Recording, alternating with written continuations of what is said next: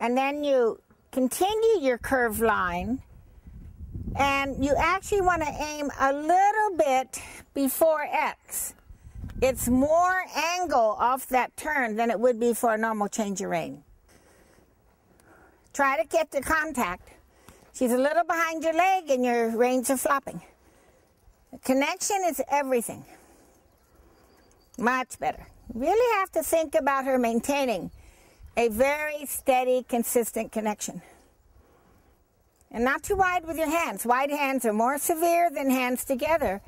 And she's backing off the bit and backing off your legs. So you don't want your hands wide. And a quarter of a 10-meter circle for training level. It's appropriate.